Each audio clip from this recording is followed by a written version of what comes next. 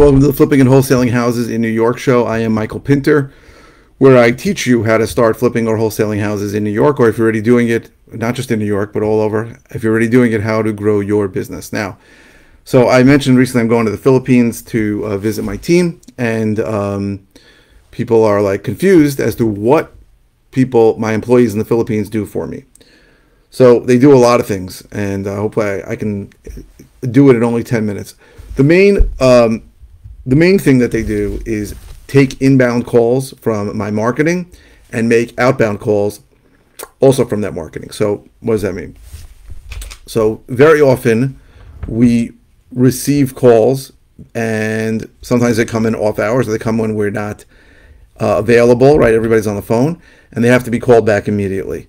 So that's the first thing, is really they are the front line facing the the people that we're marketing. So yeah, it's even a pay-per-click lead, an SEO, that's a search engine optimization lead coming from a website, a mailing lead that went out and somebody called on it, a text that went out and they responded, and now someone need to get called, or an RVM message that came in. All of those things come in, and my team in the Philippines answers that call, and then the real important part is they qualify or disqualify those leads, right? A lot of those calls are not people who are going to end up selling us a house. That's just the fact. Just got a call from someone who's looking to sell she's a wholesaler looking to sell a co-op. I don't buy co-ops, right? Anybody there doesn't know what a co-op is. It's cooperative, and it's a nightmare. It's a building usually, and it usually involves a cooperative board, and that board is going to decide who buys a property or can rent in a property. And I don't like to buy properties where I have to get somebody's approval as to who I sell it to. So that's one of the main reasons I don't use co-op. I don't buy co-ops. I don't touch them with a 10-foot pole ever, unless, there are a lot of co-ops in Manhattan, and really they only exist in New York, a little bit of Florida, a few smatterings in Los Angeles, but that's it. And the paperwork is completely different. Everything's different, and I would highly recommend staying away from them. Again, there's a million reasons to stay away from them, but the most important one is being that you can have one that you find the perfect buyer for, and then the co-op doesn't approve them, and you got to start from scratch. So, so that's just an example. A deal came in. They said it was an apartment. My team asked them, "Is it a co-op?" I said, "Yes." I don't need to look at that ever again. It's a disqualified lead. It's gone. So that is a big part. Now, another part that people don't talk that much about is there's a tremendous amount of follow-up. So a lead will come in, say they're interested in selling. We may or may not get an appointment right away. We may have to follow up to get an appointment. After we get an appointment, we're going to make an offer, but that offer is probably not going to get accepted right away. So there's a lot of follow-up involved. We follow up forever, right? There's no limit to follow-up forever, right? For 100 years, we'll follow up, because very often the situation changes or the motivation changes. So what does that mean? What happens if the situation changes is, let's say they have a rental property and the tenant stops paying rent. Now, that situation is very different than when the tenant is paying rent. Before, they had an asset that was producing, that was positive cash flow. Now they have something where they have to make a mortgage payment every month, and they have nothing to pay with it.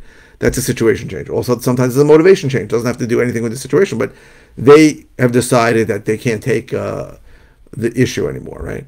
They can't take the problem, whatever the problem was that first made them calls. Let's say the tenant was giving them problems, and they just don't want to be bothered with the tenant anymore, for example. Or, they thought the roof might need work, but they thought it would be a $3,000 repair, and the roofer comes and says it's a $12,000 job. So then their motivation changes, right? Now they really want to sell. They don't want to write a check. They don't want to do it. This is very common. There's 100 different situations like that, right? Someone maybe listed a property, thought they'd get the price, couldn't get their price. Now they really need to move quickly. These things happen. That's why you follow up, and follow up is a huge part of it. And I am horrible at that part of the business. That's why I hire people who are better at it, who are going to follow up forever, right? And we use a CRM called Simply or Resimply, and that's what helps us to follow up. Some of it's automated through the system. Some of it's text messages or emails going out. But most of it, not most of it, but a good portion of it is people just making phone calls saying, "Hey, just wanted to know if anything changed." And we stay with people forever, right? It's not even buy. People say buy or die, right? I'm going to buy it, or I'm going to die, or you're going to die. But even after they die, then we're going to try and buy it from the heirs. So that's another thing they do. I also have employees who do my social media. So I record this on Facebook every day, and then I have an employee who will put it out on YouTube or other media channels So that's helpful. I don't want to do that. I used to do that, and I don't do that anymore. Also, I have employees there who help me with pay-per-click, right? Running them my Google campaign. So these are things that I don't want to do. I don't want to spend time on it, and they do that. In essence, they do most of the things that I don't want to do, right? There's a lot of more things I don't want to do, and I hope I can find people. Some things I need U.S.-based employees, right? So actually showing a property, sitting at an open house, that you need somebody here. You can't do that. So I'm a huge fan of people from the Philippines. I think they're amazing. They speak great English. They're hardworking. They're dedicated, devoted. I've had incredibly good. I've also had poor people from the Philippines. I'm not going to say I haven't, but I think it's a good place to go for talent. And a huge portion of the country works on U.S. or East Coast or even further east, like European hours, and it's sort of seen as as acceptable. And right now, from the East Coast to the Philippines is 12 hours off.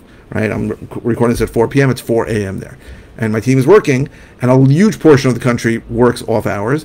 They have these huge call centers. They call them BPO sites, business process outsourcing, and it's very common for people to sleep during the day and travel to one of these sites to work during the night there, which is the day here. So that is what they do, and I'm excited to actually go and meet them in a couple of days. Thursday morning, 1 a.m. Wednesday night, I'm going. And there really is there are a lot more things that employees in the Philippines can do for you. There are things I don't use them for. I don't use them to comp out properties and come up with values because I think it's complicated in my area. But I know people that do. I know people that use their Filipino employees to come up with values. And that might be something that I have somebody do in the future, maybe local or maybe out of the country. I also have an employee in Mexico who does the same kind of thing. Also does texting. Some of the Filipinos, my Philippine employees also do outbound texting for me, and there's a lot of things they can do. Right, we live in really the most amazing time in history where so much of what we do is in the cloud, and it really can be shared to anybody anywhere. Right, and the idea is that we use global arbitrage, that we try and hire people who are going to cost us less but are still going to make a good living for where they are. And really is a win-win situation, right? I mean, from what I'm told, a lot of Philippine employees who drive to this BPO center, these processing centers, they get paid very, very little, like $7 a day or something, and they have to travel. So I can employ people who work out of their homes, and pay them what I think is a good wage, right? And bonus them so that as my company grows, they get paid more. And I really think it's a great situation where everybody wins. So I'm a big fan. There's probably more things that I should be outsourcing to them that I will over time as I want to travel more and spend less time in the office. But people say to me, what do people, when people ask me what I do, I say I'm a house flipper. That's what I say, right? I don't get into the fact that I'm marketing, wholesaling. Most people don't understand that, don't even know what that means. So when I say I'm a house flipper, they want to know how people in the Philippines, how can people in the Philippines do work for you? They basically think that what I do is what they do in HGTV, right? Which is how I sort of got into the business, right? Maybe a dozen years ago, right? That's what I wanted to be, right? I wanted to be Tarek Musa and swing the sledgehammer on demo day and all that crap, right? They don't understand the marketing aspect of it. They don't understand all the behind the scenes that goes into it, because that stuff is boring to show on TV, right? Or they can show on HGTV them talking to a seller who tells you to drop dead. I mean, it's not going to be interesting, right? It's much more interesting once you get the deal, and you can knock the house down and see before and after pictures, and that's fine, right? I did that for 4 years. For 4 years, I got renovated every house. I bought them all at on auctions, live auctions, and online auctions, and got to a point where I really didn't want to do it anymore. And I'm much happier now going direct to seller and having the choice of whether I want to close on it and do that work, or possibly wholesale the deal or wholesale the deal. So that, in a nutshell, is what my employees in the Philippines do for me. I hope this was helpful. If you're interested in all the ways I can help you, go to howtoflipnewyork.com. If you're interested in finding out more about one-on-one coaching, go to coaching.howtoflipnewyork.com. What else? If you're watching on YouTube, please subscribe. If you're watching on any media channel, please click the thumbs up. The likes help my SEO, my search engine optimization. It's in the algorithm that more people like a video, the more people get shown the video, and it's definitely helped me lately, so I appreciate your help. I got a comment. I don't know what it is. Hello.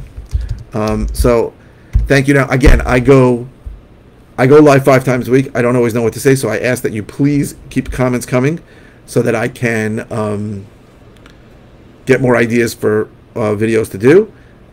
You can ask any comment you want, any question you want via comment. It does not have to be about the video you're watching.